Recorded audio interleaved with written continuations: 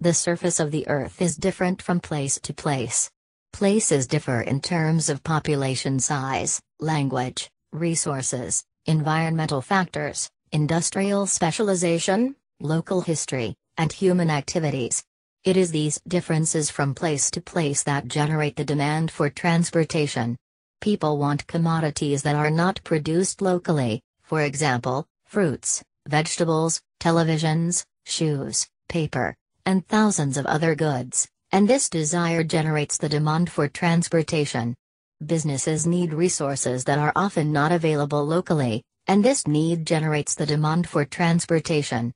We work, shop, and seek entertainment, for the most part, outside our own neighborhoods, necessitating a journey to work, to shop, and to visit the multiplex.